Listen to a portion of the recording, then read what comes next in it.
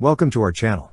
Don't forget to subscribe and put likes, because your support is important for us. And here we go. In a resounding display of solidarity and support, allied countries, spearheaded by the Czech Republic, have taken decisive action to bolster Ukraine's defense capabilities amidst the ongoing conflict with Russia. Czech Prime Minister Petr Fiala, in an article published in the Financial Times, announced the signing of contracts for the procurement of 180,000 artillery shells, marking a pivotal milestone in a broader initiative aimed at supplying Ukraine with much-needed ammunition.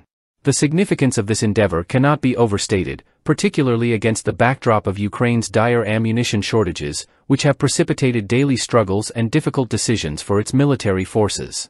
Fiala underscored the gravity of the situation, emphasizing that the security and future of Europe hinge upon the outcome of the conflict in Ukraine.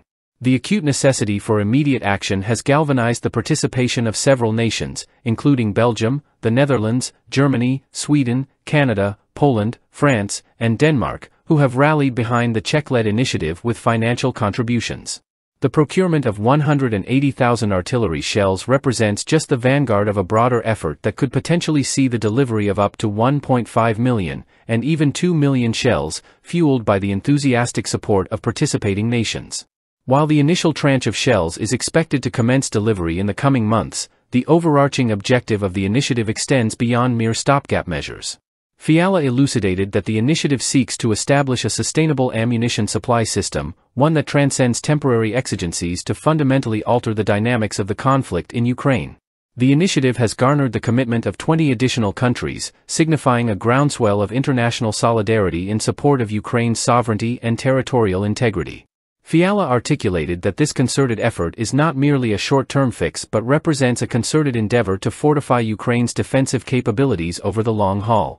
However, he acknowledged that while this infusion of ammunition provides a crucial lifeline for Ukraine in the immediate term, a sustainable, long-term solution necessitates the development of European defense industries. Indeed, as the conflict persists, a one-time delivery of 2 million shells, though significant, may prove insufficient to meet Ukraine's ongoing operational requirements.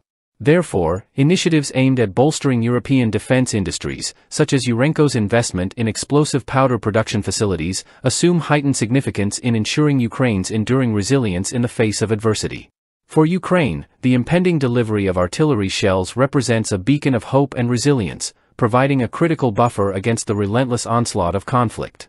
With each shell delivered, Ukraine gains precious time and resources to defend its sovereignty and safeguard its future against external aggression. As the international community stands in solidarity with Ukraine, the delivery of ammunition serves as a poignant testament to the enduring spirit of unity and resilience in the face of adversity. That's all for now. See you later.